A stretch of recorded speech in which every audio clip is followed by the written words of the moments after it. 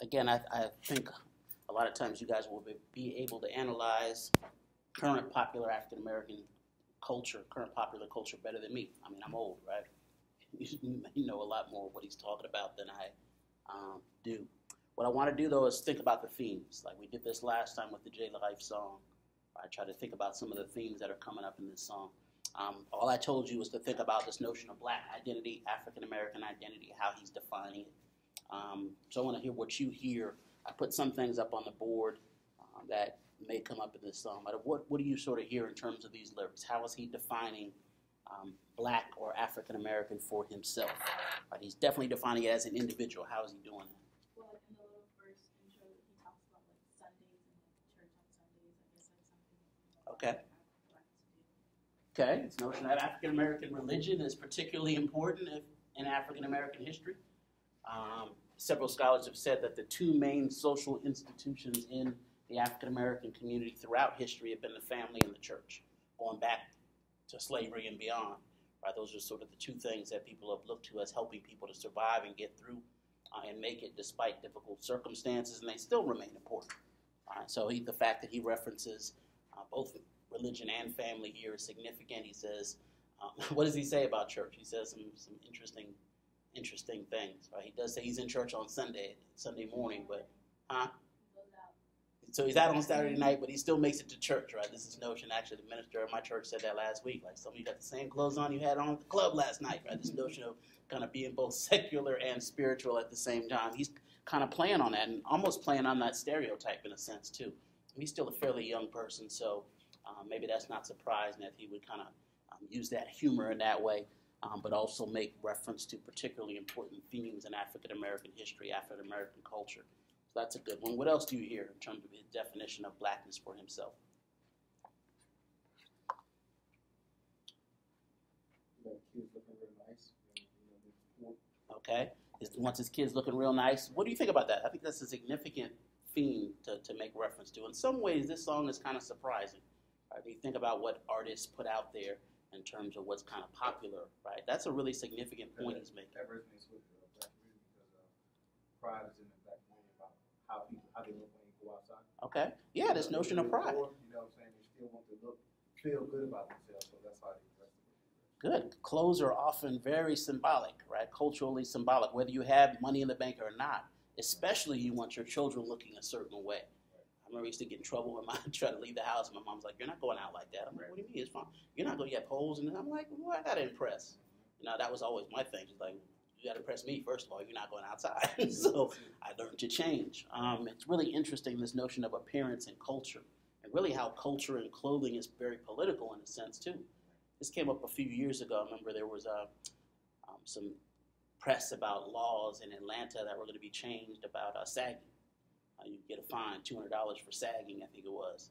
And folks were like, "Oh my goodness, $200, right?" This notion of even respectability. You know, your pants should hang down. I still have some trouble with that myself, so you'll constantly see me adjusting. But my mom and me had battles over that. I guess that came up at a certain time period where that was okay. It was not okay with our generation at all. And so this culture is very political, right? We're often going to talk about culture and see how political it is. I think normally we tend to think of those two things as separate, right? We think of politics as over here, like last night was Iowa caucus and all that, right? Then we think of culture over here, music and food and religion. We don't think of them coming together, but they often are very similar. They often are intersecting. They often are the same thing, especially for African Americans. Right? African American culture has been interpreted as representing this entire group of people. Right? And so they had to pay particular attention to their culture and how others view them. Right? This is a really major part of identity. Because one part of your identity is how you define yourself. Right? That's how we all want to, as Americans or what have you, want to define yourself as an individual.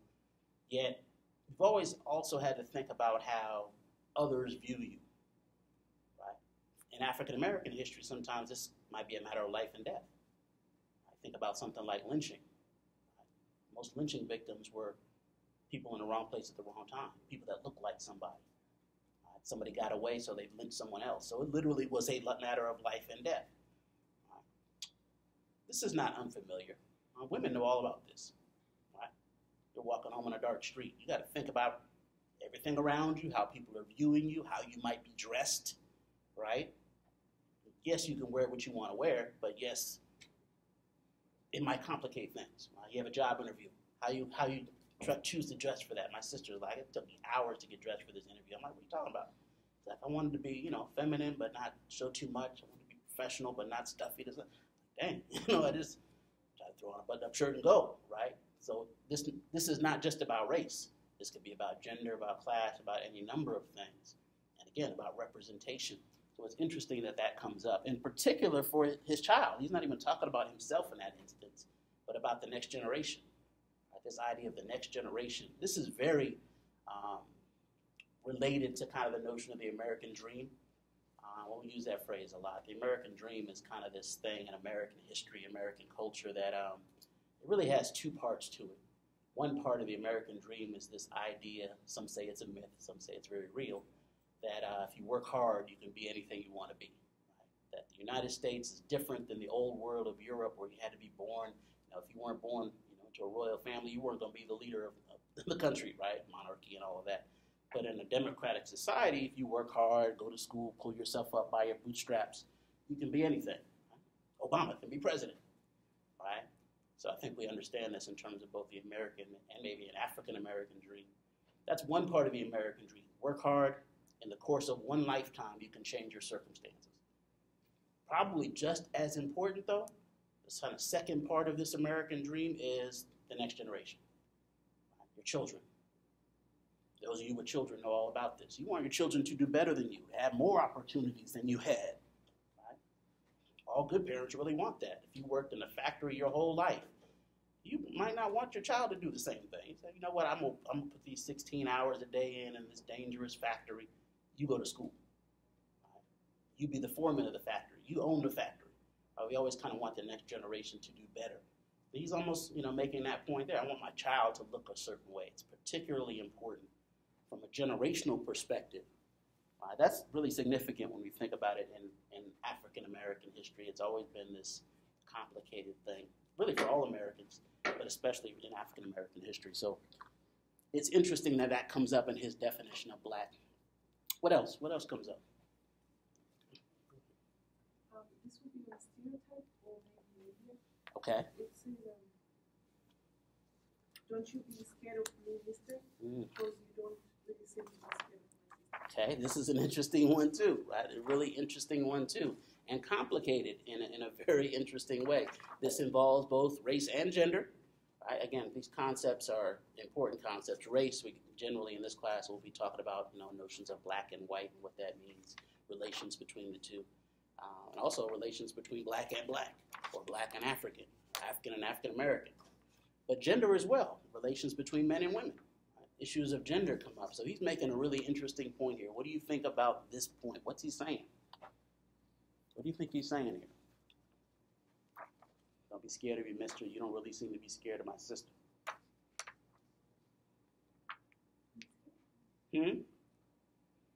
There's this idea that black men in particular are seen as particularly threatening. That black men in particular are seen as particularly threatening. Right? I had a professor, he always used to say, what do you call, 3 black men hanging out in the corner talking? I'm like, what? He's like, a gang. I'm like, oh. Essentially, that's how they're viewed, right? More than one is all of a sudden there's something, what are they up to, right? Now, part of this may be about stereotyping, part of this may be about exaggeration, that black women don't necessarily have the same issues that black men do, because we know that black women do have many of the same issues. We also know that black women have many issues that black men may not have. But it's interesting in this case that he's making this case about this kind of perceived threat. Right? This has been an interesting historical argument. Ida Wells talked about it, right, when she is doing this anti-lynching activism. Black men primarily were lynching victims. 90% of them were male. More than 90% were male. And so Ida Wells is like, why are you so afraid of black men? And at the same time, you're abusing black women. She's kind of pointing out this gender dynamic. He's making a similar case. Or police. Police tend to, black men sometimes maybe differently than black women. I have some friends that back home at UCLA that sort of made this point. I was talking, a good friend I went to school with for like 10 years. We were really good friends, and I was talking to her because around that time I had been pulled over and detained by the police a couple times in 2 weeks. I was detained twice at gunpoint, handcuffed, that kind of stuff. And I was telling her about it. She's like, "Oh, I would have cussed him out." She's like this big, 4'11", didn't barely weigh 90 pounds. But she was from Compton, so she didn't play. But she was like, "I would have cussed him out, this and that." I was like, you know what? When the guns came out, I was kind of like, okay, let's not do anything you might regret. You know what I mean? Like, I'm not trying to be in the paper right now. Afterwards, maybe I'll write a letter or something. But that just wasn't the way I was going to deal with that night with the guns out. She's like, "I've never been pulled over." I'm like, "Really?" Like, I moved to Pittsburgh. I got pulled over 12 times the first year I lived there. I was like, it was just a constant kind of thing. It was just a different experience that we had. Yet at the same time, there were other things she had to think about and deal with that I never thought about. I'll come back to some of that stuff later. At UCLA, where we went to school, for example, there was a rapist running around. I didn't know anything about it. That's not my issue. I'm trying to stay away from campus security. Get to my car. She's like, "No, there's a rapist. He's raped three women." I'm like, really? Didn't even think about it. Gender impacted our experiences differently. We were both black, but our experiences were different based around gender. So it's interesting that he's going to raise something like that and say, okay, it's complicated. Your blackness may be impacted by any number of things: race, gender, class. Obama and I's class is different, right? Our experiences are going to be very different, perhaps based on that fame, any number of things. Region. Do you live in an urban area or on a farm? All these things might impact your experience, but he's making a particular case and really emphasizing gender, which again is interesting in a complicated way. Even if you don't agree with it, it's a complicated kind of analysis of this. Yeah. You said police, or you said people in general of black men? Could be both. What do you think? What do you think? I mean, it's both in aspects of it. Okay. I mean, as far as the black male concern is that, genetically, black males are stronger, faster, more dominant. You start talking about genetic wise, and that's a lot of times when people see that then when you put history on top of what's already been done, they already feel that we angry, which some still may be. So, but still, like Dr. Smith yesterday was saying, okay. I mean, in general, you start talking about African American males and everything else. We receive a threat all the time. I get it all the time. I had the same thing happen to me for no apparent reason. But you look at the incarceration system of all of that, black men are locked up, so they feel like the system is set up where I'm gonna take the black man out of the house, or I'm gonna take the black man away from the community, and I'm gonna just destroy, because you look at it, the female can really deal with issues, when it comes to their truth. It's interesting. I agree with everything you said, but it is complicated in some ways if you really want to center it around gender. I'm thinking about when you talked about athletes and things, right, being dominant. Serena and Venus Williams. Right. When they came out, there was this whole, they're masculine, right? When black women are assertive or dominant or aggressive, they're all of a sudden masculine, right? Right. They're not even ladylike. They're not one. We'll talk about the history of that as well, because it's interesting how that plays out. Black women are angry, right? that's the whole stereotype of they're always, aggressive, this and that. Hypersexual, right? All of these things that really have a much longer history are kind of interesting, but also complicate this. And I don't disagree with anything you said, but it is interesting when you flip that lens to think about how this stuff plays out. I remember when Venus and Serena first came out, and they were playing each other. They were beating everybody else, so they had to play each other, basically. And this was back when they had the braids with the beads in them. One sportswriter wrote, they were playing each other, and it looked like a movie. It looked like the movie Alien versus Predator. So he just animalized them, made them into some crazy. It's just this crazy sort of reading. And again, media comes into this, stereotype comes into this as well. But it's complicated. Their experiences are different, and I think gender, in many cases, our discussions of gender may be just as important as our discussions of kind of race. The fact that he notices this, I think, is important, right? It gives us something to talk about and think about. It's something that's on his mind. How do you play that out, say, as a father of a daughter? I always thought about this when my mother, I was raised by my mom, and she used to say, okay, if you get in trouble, call the police, this and that, and make sure you're safe. Yet, as a civil rights activist who had been to jail 9 times, who had been beaten up by police, she was kind of like, call them, but be careful. I always thought how difficult it must have been for her to raise me.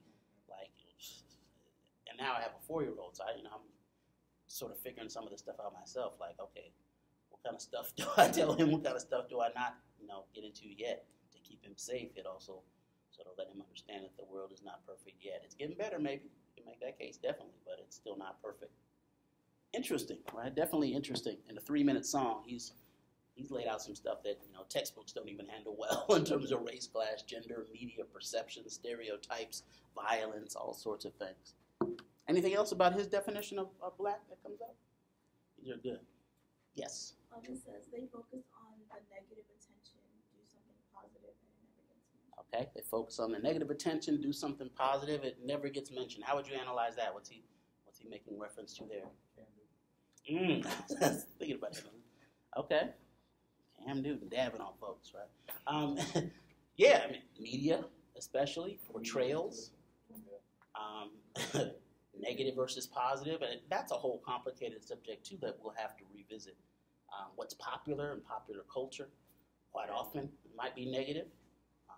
Obviously, race is going to come into that, and racism is going to come into that. Michael Vick, right? So we don't hear about Cam, visiting children's hospitals and such, right? But we hear about him dancing and pelvic thrusting in a way that's offensive to the fans. And that lady that wrote the letter said, I'm really offended. My daughter was here watching the game, and watching you dance and your pelvic thrust. I'd much rather have her watch the cheerleaders. Wait, what? You'd rather have her watch the half-naked ladies, and that be her role model then, or the only thing she can become than this guy dancing? Anyway, but she doesn't have a problem with Aaron Rodgers and the discount double check or the other people dancing. It's just read a certain way. It's interesting, right? Both in terms of media and in terms of the larger population. How these things get read are often colored, no pun intended, by race and by other things. So yeah, it's interesting that you would point that out. Right? There's not balance in the media. And this part of this we might understand even beyond race, right? We turn on the news today, right? The first 5 stories are going to be about somebody getting shot, right? Somebody dying, this and that. Violence has steadily gone down for the last 20 to 30 years in this country. You wouldn't know it based on watching the news. I got to turn off the news sometimes. It's depressing. It's terrifying. You would think that violence is at an all-time high. It's actually gone down every year.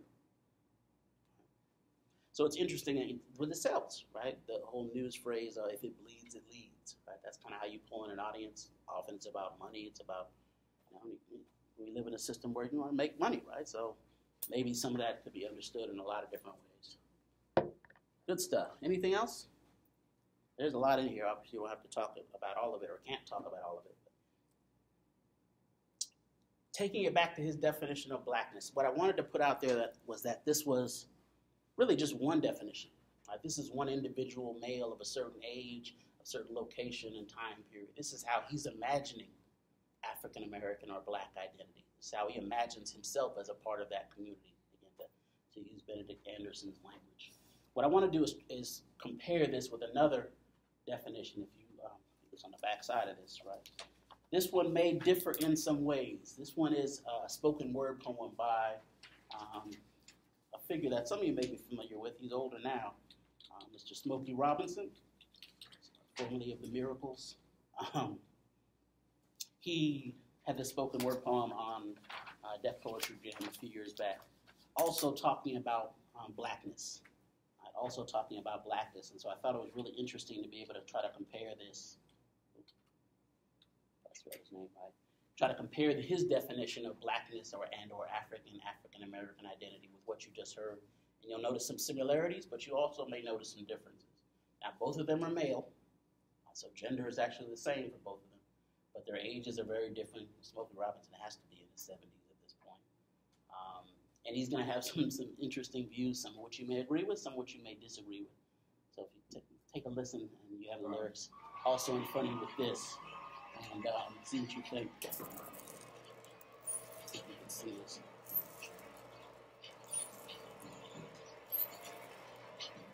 Let you see him.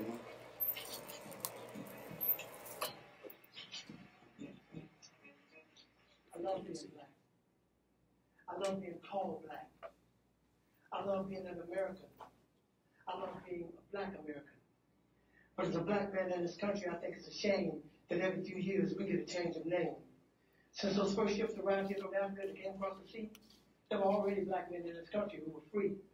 And as for those who came up on those terrible boats, they were called nigger and slave and told what to do and how to behave. And then Master started tripping, doing his midnight tipping down to the slave shacks where he and great-great-grandma to be together. And when great-great-grandpa protested, he got tired and fed. And at the same time, the black men in the country who were free were making with the tribes like the Apache and the Cherokee. And as a result of all that, we're a parade of every shade. And in this late day and age, you can be sure there ain't too many of us in this country whose bloodline is pure. But according to a geographical genealogy study published in Time magazine, the black African people were the first on the scene. So for what it's worth, the black African people were the first on Earth. And through migration, our characteristics started to change and rearrange to adapt to whatever climate we migrated to. And that's how I became me, and you became you. So we're going to go back. Let's go all the way back. And if Adam was black and Eve was black, then that kind of makes it a natural fact that everybody in America is an African American.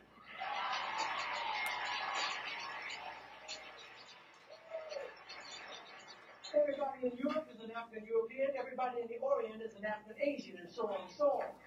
That is, if the origin of man is what we're going to go on. And if one drop of black blood makes you black like they say, then everybody's black anyway. So quit trying to change my identity. I'm already who I was meant to be. I'm a black American, born and raised. And Brother James Brown wrote a wonderful phrase. Say it loud, I'm black and I'm proud. Say it loud, I'm black and I'm proud. Because I'm proud to be black. And I ain't never lived in Africa. And because my great-great-granddaddy on my daddy's side did, don't mean I want to go back. Now, I have nothing against Africa. It's where some of the most beautiful places and people in the world are found. But I've been blessed to go a lot of places in this world. And if you ask me where I choose to live, I pick America, hands down. Now, by and by, we were called Negroes. And after a while, that name was banished. Anyway, Negro is just how you say black in Spanish. Then we were called colored. Which yet everybody's one color or another, and I think it's a shame that we hold that against each other. And it seems like we reverted back to a time when being called black was an insult. Even if it was another black man who said that the fight would result. Because we've been so brainwashed that black was wrong, so even the other niggas and the black niggas couldn't get along. But then came the 1960s, when we struggled and died to be called equal and black, and we walked with pride with our heads held high and our shoulders pushed back. And black was beautiful. But I guess that wasn't good enough. Because now here they come with some other stuff. Who comes up with this shit anyway? Was it one or a group of niggas just sitting around one day? Feeling a little bit insecure again about being called black and decided that African American sounded a little more exotic. Well, I think you were being a little more neurotic. It's that same mentality that got Amos and Andy put off there because they were embarrassed about the way the characters spoke. And as a result of that action, a lot of wonderful black actors ended up broke. When we were just laughing and having fun about ourselves. So I say, fuck you if you can't take a joke. You didn't see the Beverly Hillbillies being protested by white folks. And if you think, of course you think, that being called African American sets all black people's minds at ease, since we affectionately call each other nigger, I affectionately say to you, nigga please.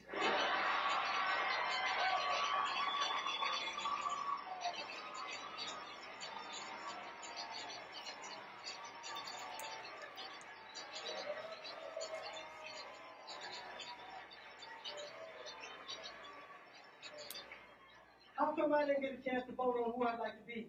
Who gave you the right to make that decision for me?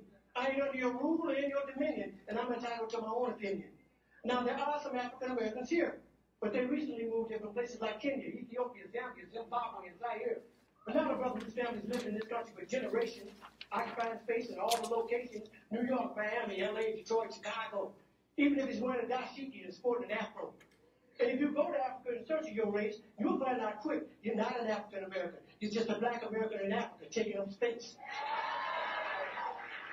Or you keep trying to attach yourself to a continent, or even if you got the chance to go and you went, most people that wouldn't even claim you as one of them, as a purebred daughter or son of them.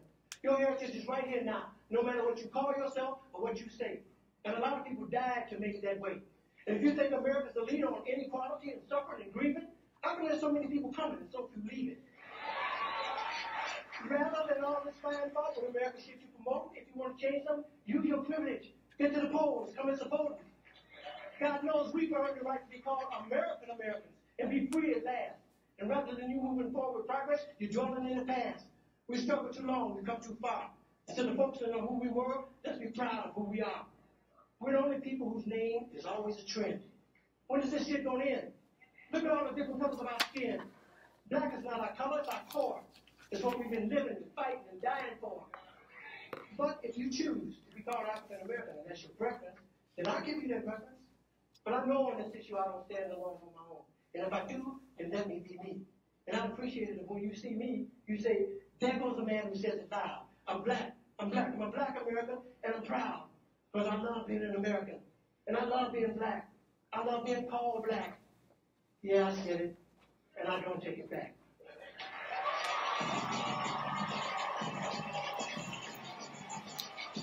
Right. Different definitions, right? Definitely different definitions. What did you hear in his definition of blackness? Obviously, African American is not a label he chooses, right? He said you're a black American, you're not African in that sense. But what do you hear in terms of his definition that's either similar to and or different from the previous definition? And why? There might be some reasons why his definition is different. If we think about their backgrounds, for example, they may be quite different from one another in some ways. So what are your questions? How is his definition different, or what is his definition of sort of blackness, black identity? How might it be different from what we just talked about or what we just heard? Or do you think it's the same? What is his definition? Start there.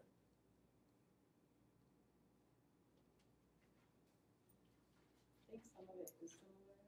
He makes a reference saying that Adam and Eve is black. Okay. So when he talks about basically like how they were taught to hate themselves, like being black was a good thing. And he also makes reference to that brotherly love first. Good point. This notion of pride or racial pride, he's making reference to the opposite, that we attach negative connotations to the term black. But if you saw the movie Malcolm X, he talks about this in the movie where Malcolm goes to jail in 1946, and this really is where he gets educated, right? He talks about reading the dictionary and reading the word black, and every definition of black had negative connotations. It was dirty and evil and all these sorts of things, and the definition of white was pure and this and that. So he's like, start thinking about language and how significant it was and how we have all these negative connotations to it. So both of them kind of make reference to that, which is sort of interesting, right? And they both use history to talk about it. He takes it all the way back to Adam and Eve, right? And the 60s as well. He's old enough to have lived through the 60s and civil rights and things where a lot of these categories are changed in this country. So again, his perspective might be different than, say, a 30-year-old who never grew up with drinking fountains and said black and white, right? So like me and my mother have very different views about certain things because of maybe the period that we lived through in some ways. So that's a good one, both his use of history and this idea of either a racial pride or the opposite. I don't know what the good term would be, but negative thoughts about sort of blackness. What else does he say about his view of black? Everybody's entitled to their individual opinion of this, right? There's not necessarily one right answer or one way to be black. But it's interesting that they have, competing interpretations. So what else does he say? Let's get a couple more. Talks about like the name changes. Okay. And how like he was like, who gave you the right to make that decision for me? And now they feel like, oh well, let's change it to this. Maybe they'll like this. Okay.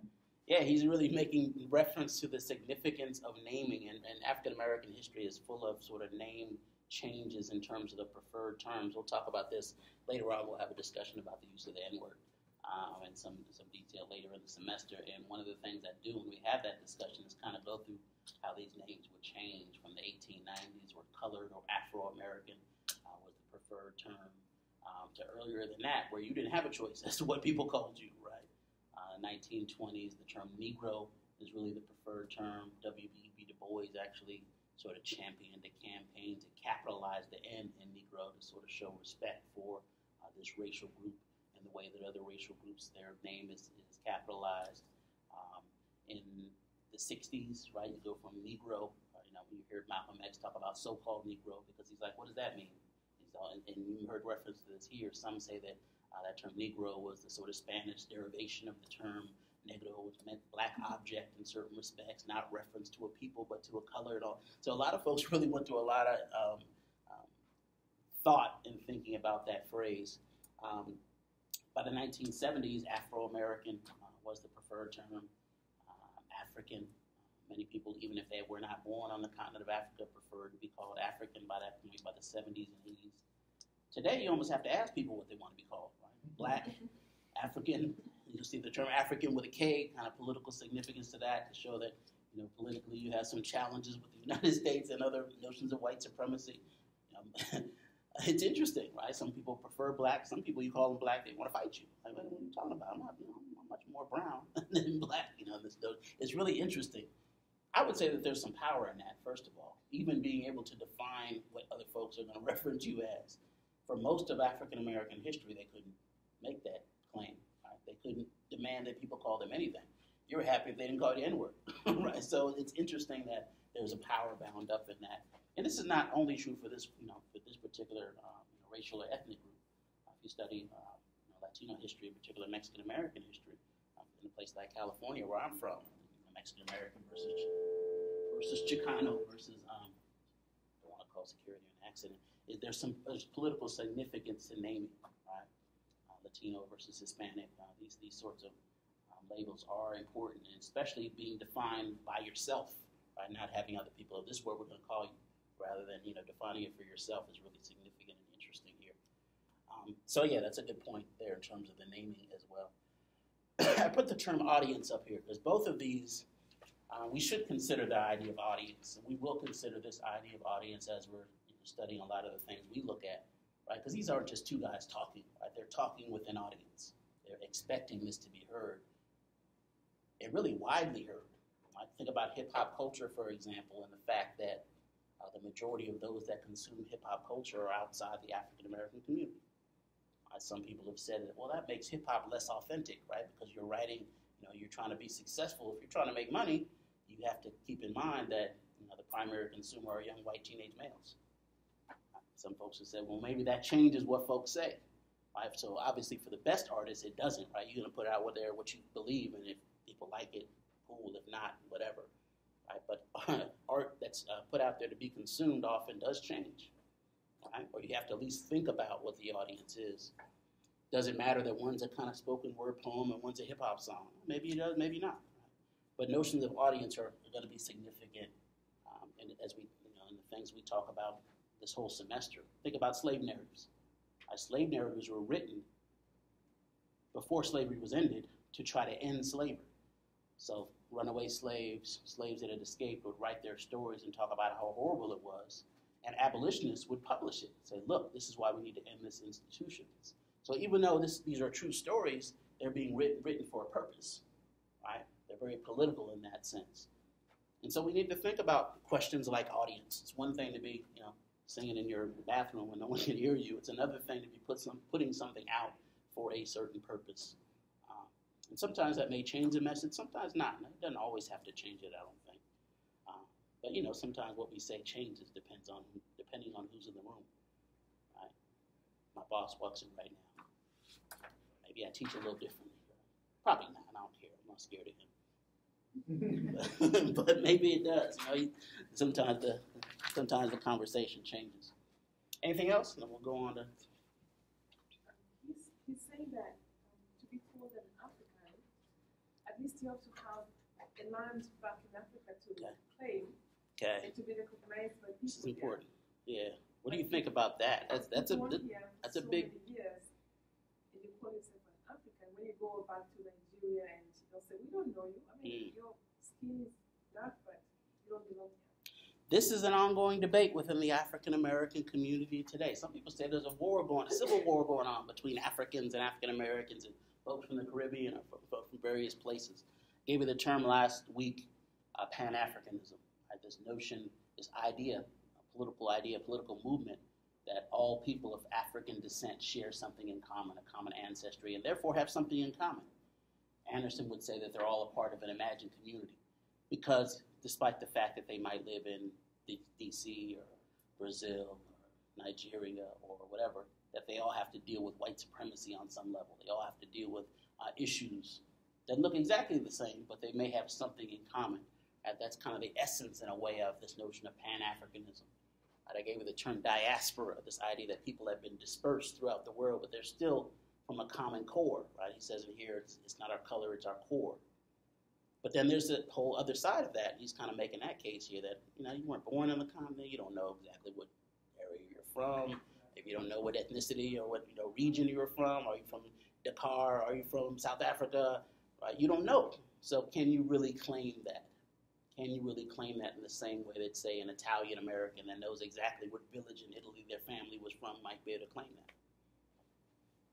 I feel like it's like that in Puerto Rico with my family, but they don't consider me Puerto Rican, even though, like if you're from there and you were raised in the States, they call you New Rican. They don't consider you Puerto Rican. Interesting. Yeah. So that geography is important, that place or that location is important. It's a way of folks to distinguish, distance themselves. Some people say that's okay. Some people say that might be sad. Like, wait a second, if that's my home, if I'm trying to claim that, why should someone be able to not allow me to claim that? Right? Yeah, it's real. They give me crap all the time when I go over there. This is one of the reasons I want to use this imagined community concept, because really, everybody has to imagine their connection to places they've been before, their home, or Irish Americans. Most Irish Americans ain't been to Ireland since the 1890s, right? When most Irish Americans immigrated here, right? True Americans, we Native Americans are the ones that were here. Everybody else immigrated, right? So it's interesting that some groups, might have a stronger attachment than others. Yet you understand this especially as a result of things like the slave trade, right? Where folks get ripped from where they were from, thrown on the ship and taken here, and don't necessarily know exactly where they were from. Get removed from family and culture and all these sorts of things, and have to try to maintain culture or reclaim it, right? So it is a different experience in many respects, but we do understand, I think, that all immigrants have to deal with some of these issues. I think a lot of frustration comes in where Jewish people can go back and understand where they're come from. They can find their history. They know exactly, where their family is from. If the family was even part of the concentration camp. But from here, like for African Americans, blacks, like I said, been ripped from African content and brought over here, we don't know, unless we got to retrace our roots or whatever. And that can be difficult. Try to get on ancestry. Yeah. It's interesting that term diaspora actually comes out of the Jewish experience, this notion of being spread, but there's an African diaspora that's just as prominent and powerful. A lot of folks have compared the Holocaust experience and they talk about the Black Holocaust or the African Holocaust and the Middle Passage and whatnot. But like you said, there are even more complications. The records are not the same, and folks can't necessarily trace exactly where they were from. Those concentration camps, may have lasted 4 or 5 years, and people died. The slave trade lasted hundreds of years, and so it really dislocated people and shattered cultures and whatnot. People not aware that we had concentration camps here in America. Japanese internment and other things, yeah. So it's interesting, but again, this in some ways helps us connect back to a concept like Anderson is giving us, because I think it is a useful concept for all the reasons that you guys are highlighting. This idea about imagining oneself, right, connected to a larger group, may be even more complicated in the case of African Americans. Right? How do they connect themselves to notions of community? How do they do that? And can they still do that?